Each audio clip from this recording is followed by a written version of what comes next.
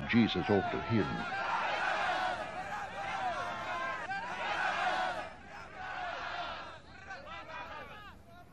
While Pilate was sitting on the judge's seat, his wife sent him this message. Don't have anything to do with that innocent man, for I have suffered a great deal today in a dream because of him.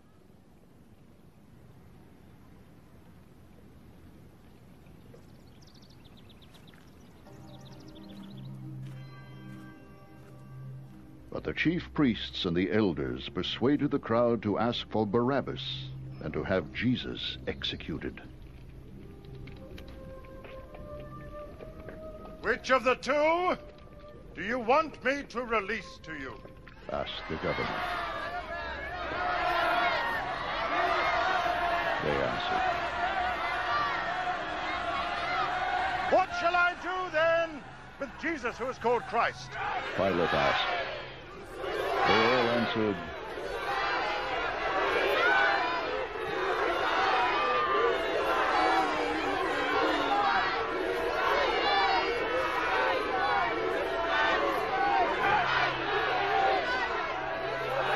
Why? What crime has he committed? asked Pilate. But they shouted all the louder.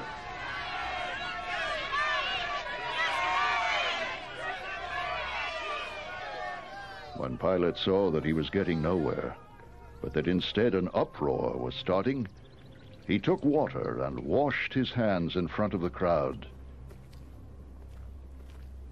I am innocent of this man's blood, He said. It is your responsibility. All the people answered,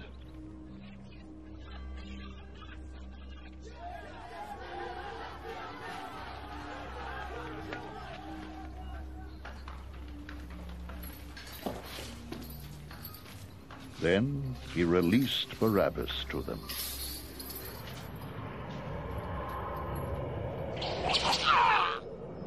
But he had Jesus flogged and handed him over to be crucified.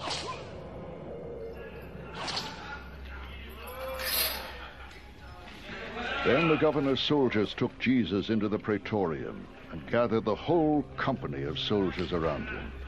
They stripped him and put a scarlet robe on him, and then twisted together a crown of thorns and set it on his head.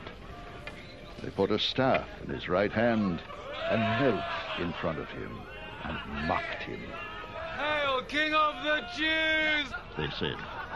They spit on him and took the staff and struck him on the head again and again.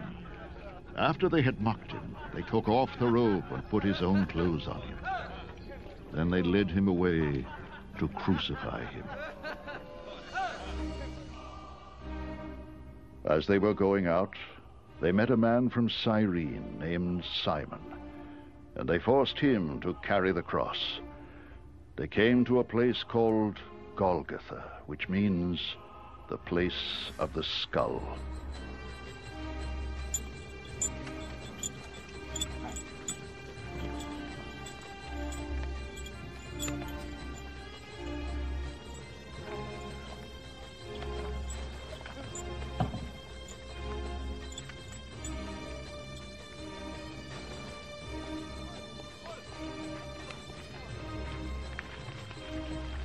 There they offered Jesus wine to drink, mixed with gall. But after tasting it, he refused to drink it.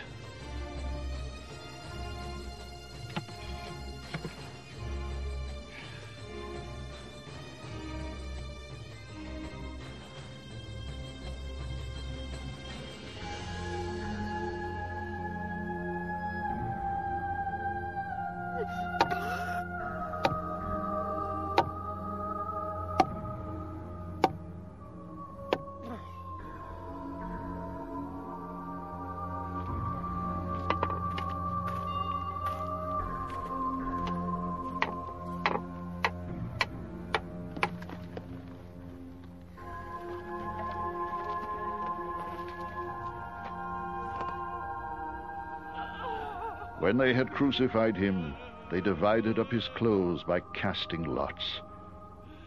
and sitting down, they kept watch over him there.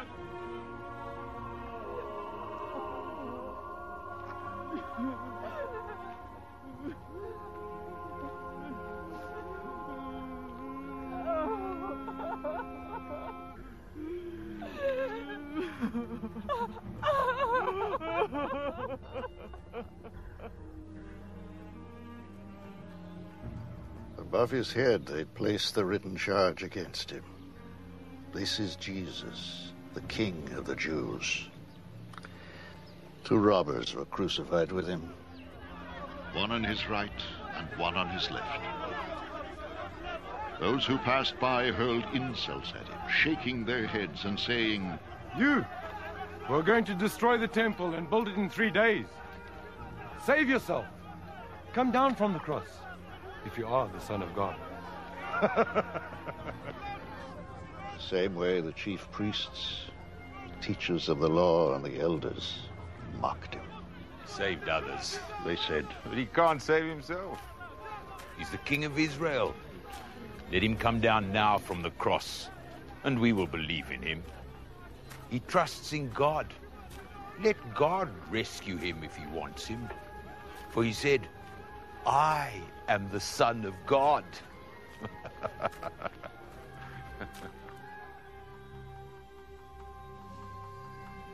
In the same way, the robbers who were crucified with him also heaped insults on him.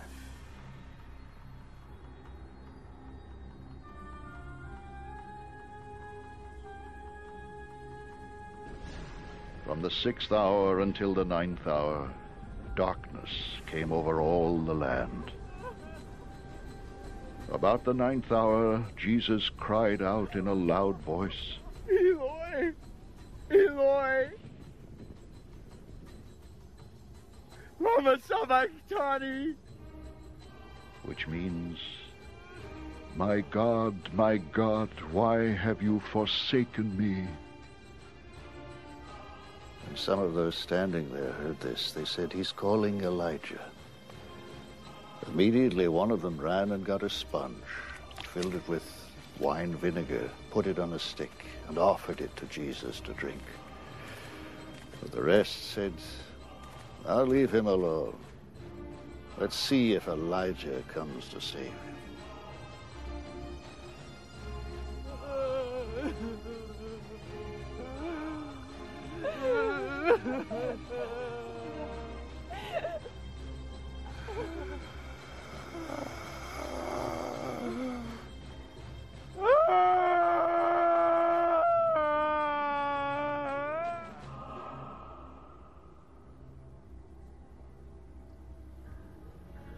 Jesus had cried out again in a loud voice.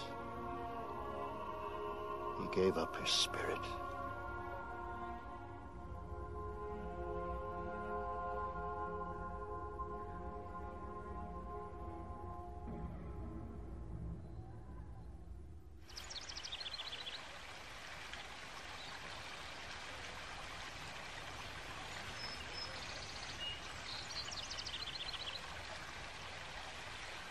At that moment, the curtain of the temple was torn in two from top to bottom. The earth shook and the rocks split. The tombs broke open, and the bodies of many holy people who had died were raised to life. They came out of the tombs, and after Jesus' resurrection, they went into the holy city and appeared to many people. When the centurion and those with him who were guarding Jesus saw the earthquake and all that had happened, they were terrified and exclaimed, surely he was the Son of God.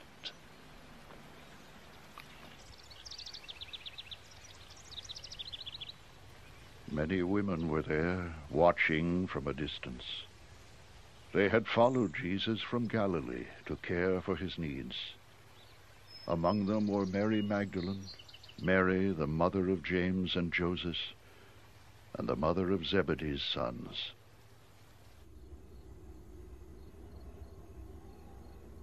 As evening approached, there came a rich man from Arimathea named Joseph, who had himself become a disciple of Jesus. Going to Pilate, he asked for Jesus' body, and Pilate ordered that it be